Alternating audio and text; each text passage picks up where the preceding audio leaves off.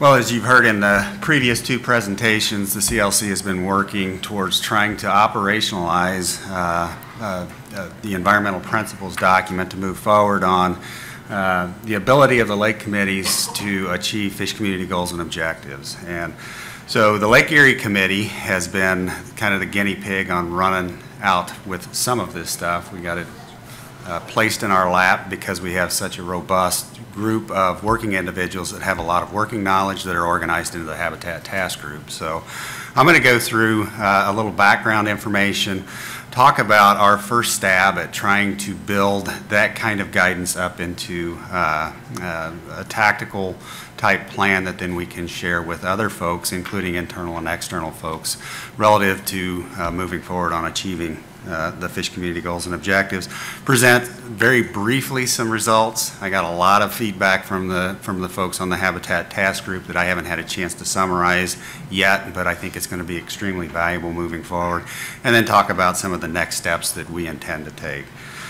You've seen this slide before, probably 2 or 3 times, but this is the premise of the environmental principles is that sustainable fisheries can occur across basins if functional habitats are protected and improved in each lake through a systematic, adaptive, cumulative, collaborative approach that accommodates fishery value and decisions to act on manageable anthropogenic stresses. So that's pretty high level. But ultimately, we need to break that high level down into something that we can provide to these applicators, whether they be folks on the landscape doing stuff or funding organizations. Many of us in here are charged with evaluating projects for funding as we move forward. And a lot of times, as I'm sitting in those review committees, I'm examining a lot of projects that I don't feel specifically address us achieving fish community goals and objectives, and those are the projects, those are where the authorities come from. So having a document like that, like this, that provides that mid-level guidance, I think will be extremely valuable, not only for me, but I'm sure for a lot of the other funding agencies as well. Really, what needs to be done here? We've got a series of long-term objectives and strategies out there, but we need to really work on developing some short-term priorities or short-term targets and actions. What can we do where is it important and why, and then start moving forward on these over the short term, so the next 5 to 10 years. Move through the implementation, then work into the, or actually develop the working hypotheses, and then start adaptively looking at how we're doing things on the landscape and whether we're affecting change and achievement of those fish community goals and objectives. So really, why has this been so difficult? And I think John's covered it, Brian covered it, but I'm going to hammer it home again because I've been involved in this for a long time. But we've got lots of really good strategic guidance out there. We've got the Lake Erie Fish Community Objectives. We've got the Lake Erie Environmental Objectives, and these are very, very good documents put together by folks that were well engaged in the process, in the system. But there's lots of words in there that are really difficult to take and do something with. I think sustainable and promote were mentioned 16 times in the fish community objectives. And that's great, but what is sustainable and how do you promote? Environmental objectives, recognize, anticipate, promote. So we've got these strategic documents out there. We've got lots of operational knowledge on the ground, but we need to marry those two. So the operational ideas, multiple scales, from site-specific to regional. I hear folks talking about things at those scales, multiple species impacts. So I've got a picture of the harmful algal bloom that affected, 3 million acres of Lake Erie back in 2011. That's a large-scale impact, all the way down to, you know, hey, this gravel cobble spawning stretch here is impaired because of a dam or what have you. So you go from large scale down to small scale. Brian also identified lots of unknowns, but I think we can use this exercise to move us through developing some priorities relative to those unknowns as well. And then that lack of linkage from the operational back to the strategic, and that's kind of what I view the environmental principles document itself and the direction that we're heading is developing this tactical guidance. Something that, and again, outside of the fisheries agency's regulatory authority, we don't pull the levers on a lot of these things. Like Brian mentioned, Eric's going to talk about a few projects in Lake Erie that that we've had our fingers in, but a lot of times they're administered outside, and I have a lot of external folks. Our Office of Coastal Management comes up to me on a regular basis and said, hey Jeff, what do I need to do so you can meet your objectives? And oftentimes I can't tell them. So the environmental principles hopefully document itself will help bridge this gap between strategic and operational aspects of achievement of the fish community objectives, be tactical in nature, and then allow for us to pass it off to other folks, whether they be regulatory, whether they be NGO or funding agencies. And again, just back to the why is it so difficult, the Lake Erie environmental objectives did identify a number of Lake Erie priority management areas. I don't remember how many there are, but there's nothing in there that says why are these priority management areas? What species, stocks, functional habitats, and components are impaired there or important, and what needs to happen? Those were developed based on criteria that are built into the environmental principles, but they weren't captured there. So these were identified because they support key species that we care about. They're repeatable in space and time. There's options for affecting fish production in these locations, and they're spatially definable. And as I move through kind of the implementation side of things, you'll see where we ran into some challenges with that. So next I wanted to talk about our attempt to implement the environmental principles, and we were tasked with providing some guidance to the Habitat Task Group to give us some on-the-ground operational input using our existing fish community objectives and environmental objectives as kind of the benchmarks. We asked them to identify functional habitats and kind of assess the conditions of those, identify any impediments and actions, and the more impediments, actions they identify, the easier it's going to be for us to build that back up into that tactical guidance, I think, within these priority management areas. So there's the technical committee. Unfortunately, they didn't get this guidance until very late in the game, and they've done a noble job of really crushing through some stuff in the past month and a half to get us some initial feedback on how this might work out. And then it gets down to a process for evaluating each of the pieces of information that the Habitat Task Group has provided to provide a prioritized short-term list of targets and actions to inform and collaborate with other applicators. And that's going to be our elephant in the room to wrestle with, is taking this guidance together, putting it into a fashion that we can then pass off to other folks, and we'll rely pretty heavily on the technical folks for helping us out there. And in the process of this, we'll be working on these working hypotheses that Brian referenced earlier. So like I said, the Habitat Task Group received some guidance very late in the game, winter of 2016, and I think the explicit guidance was at the task group meeting, which was in February. So they got dumped on quite a bit in the midst of all the other Lake Committee responsibilities that they were administering. And we asked them to rely on their own internal expertise. It's a broad group of folks with a lot of experience and a lot of knowledge, and rely on the strategic documents, but kind of narrow it in to focus on the production side a little more than other aspects associated with developing priority management areas and functional habitats. That was an attempt to make it a little simpler to get some product out. And then also to drill down to life stage specific impediments and identify actions, but also capture those unknowns, because those are, I think, going to be important in helping us to guide resources towards answering unknowns that'll help us move forward on the adaptive management process. Got a lot of swags in the results, and I'm okay with that. I think that's actually very encouraging.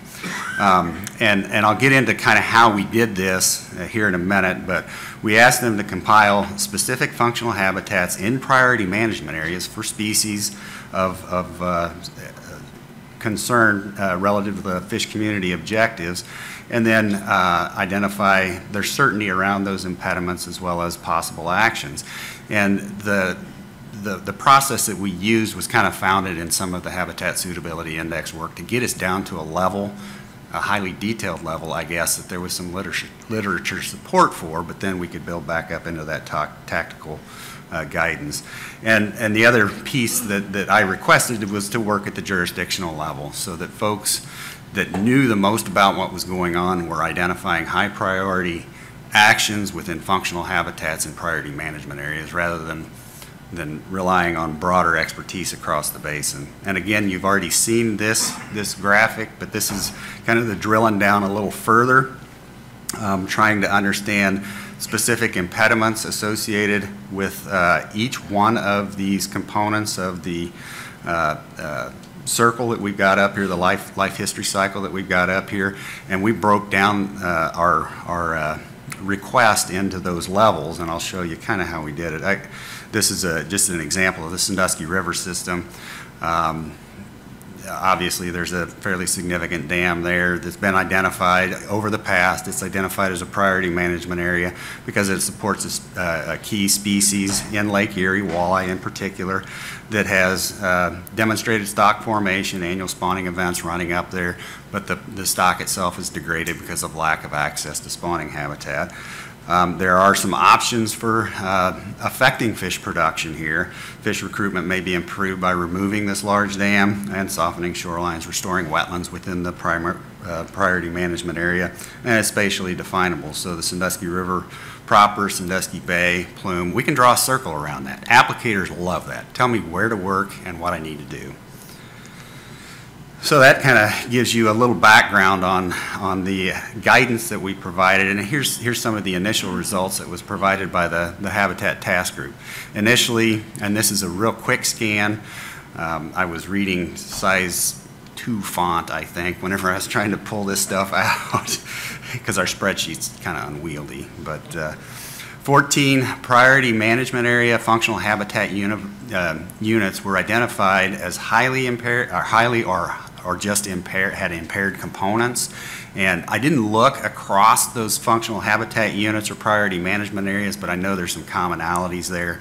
So our list of 14 likely is going to start to wheel down into something more specific that we can deal with. The priority management areas range from the Detroit River down to the Cattaraugus Creek, but most of them were spatially definable and included species or functional habitat for species such as walleye, sturgeon, muskie, northern pike, smallmouth bass, cisco, and lake trout, everything that's identified in the fish community objectives. So there'll be more to come from this. I think we've got a real good stab at the initial guidance. There's lots of information to come in, and then I think lots of work to do at the Lake Committee level to along with the task group to kind of build this up into the level of guidance that external folks are going to need. This slide right here just shows what that spreadsheet kind of looked like, a snapshot of it. What we did was build a spreadsheet for the task group to populate the constrained answers. And that was more selfish on the Lake Committee part because we were hoping to be able to constrain those answers down enough that we could make some sense out of them, but it also was very difficult for the task group as well, because everybody says, or I had a lot of folks that said, hey, you know, the impediment, the action, this, that, and the other was not on the spreadsheet and I couldn't enter it myself. That was by design, but I think we can go back and do some revisions. Next, I think it was identified by a number of folks that this exercise itself, or at least the format of trying to collect the information, was well suited to stocks with lots of place-based information, like tributary spawning stocks, etc. That's by intent. That links back up to the principles that we had developed.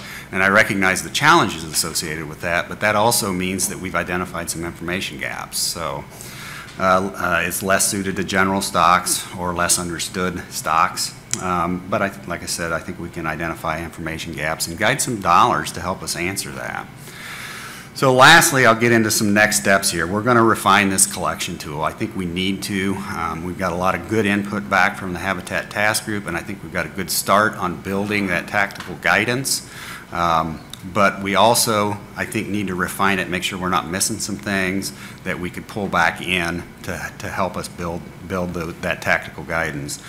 And then the Lake Committee itself is going to have to develop some strategy for prioritizing actions for consideration in the future. And those actions will include status and severity of the impediments, certainty and severity of the severity assessment, expected outcomes from the action, certainty of achieving the expected outcome, and time needed for a response, benefits to multiple stock species across PMAs, priority management areas, and functional habitats. So I guess back up to the collection tool, one of the pieces of information that are pieces of feedback that I got was from folks that said that they really appreciated the certainty component. So, and we use that to evaluate which we had some certainty on, where that went into, or I did, into a research pile or an action pile. And so I would encourage, as folks move forward with trying to implement the environmental principles at the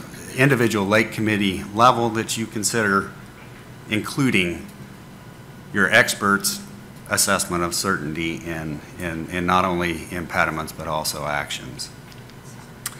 And then ultimately we'll hopefully develop some criteria in a ranking scheme and whittle the list down to 5, 6, a short list of priority actions over the next 5 years that we can then provide out, as well as provide for additional funding mechanisms. And again, I just wanted to circle back to this adaptive management approach, developing the working hypotheses. Once we get this priority list down, I think we'll also be working with the task group to develop these working hypotheses, which then can be developed into some additional research priorities for us moving forward as well, to test whether we think these things are actually doing what we intend to do. So that's a little bit outside of the moving it out to the applicators. That's something that would be internal, but being able to demonstrate, and I think Eric will probably talk about some of the research that demonstrates the impacts of, or some of the research around the effectiveness of our actions on the landscape. And again, just to circle back to the send out, we're going to build this tactical guidance, and then through the Great Lakes Fishery Commission and the CLC, we'll develop a strategy for communicating these out to individual applicators, and there's a whole list of applicators over here. So that'll fall back to the Lake Committee folks to make sure that we've pushed these priorities out, we've developed them full enough so that all of that list of individuals can grab onto a piece of it and help us out, and then we can work on the backside of it with the working hypotheses. So our timetable right now is to complete the input and tables by the summer of 2016 with some revision based on the feedback that we've received so far, to compile this list of actions needed for each priority management area for, I consider, 20 years, sort of long term.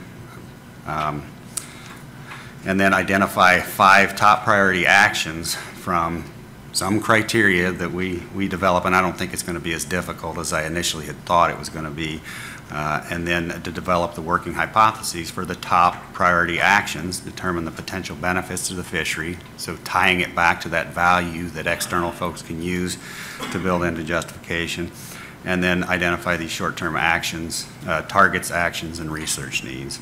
And then we'll communicate that with the applicators in 2016. So with that, I appreciate your attention, and I am open for questions.